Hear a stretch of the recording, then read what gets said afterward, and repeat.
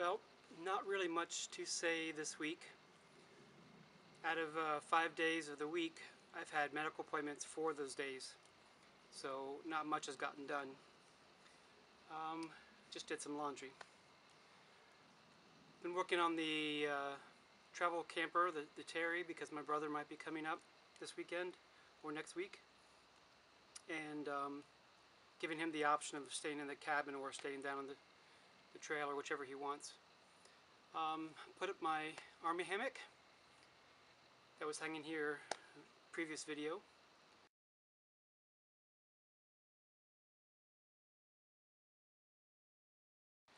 And yeah, I really can't think of much else. It's supposed to be down to 30s or 40s tonight, so I've got lots of wood inside, but I am down to basically bare nothing, mostly just sticks. I do have a couple logs, but they're too big to fit into the Franklin fire stove, so I need a chainsaw. Tomorrow, if the weather is not bad, if it's not too hot and it's not raining, then I'm going to be cutting wood tomorrow. That's the plan. I borrowed a chainsaw to do that. What else can I say? Composting toilet is up and running and being used. The sink is not hooked up yet.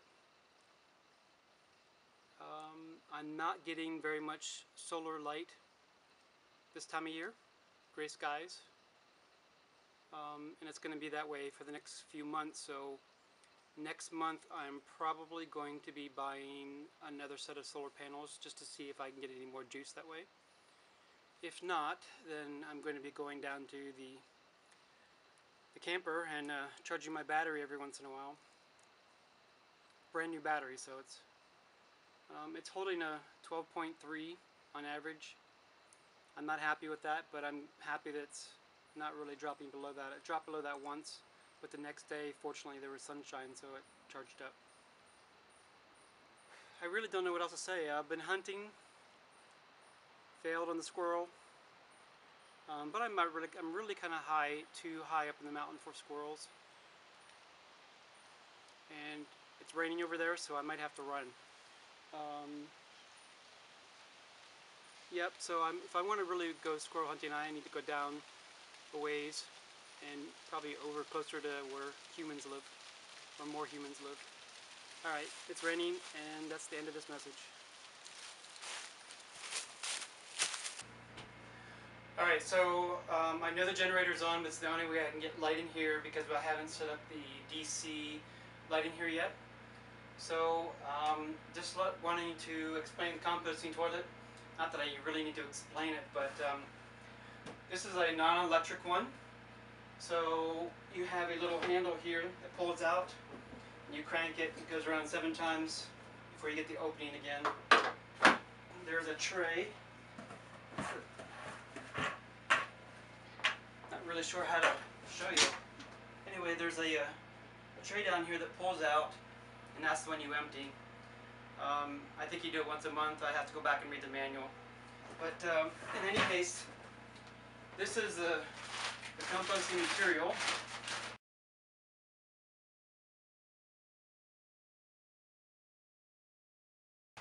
Sunmar is the brand of the composting toilet, so you use their brand.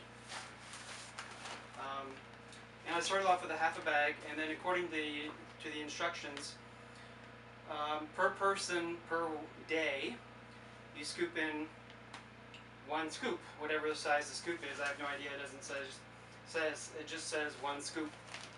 So I know that back in the day when I used a composting toilet before, we had sawdust, and every time you went to the bathroom you put in a layer of sawdust, like a cup of sawdust over top of your excrement.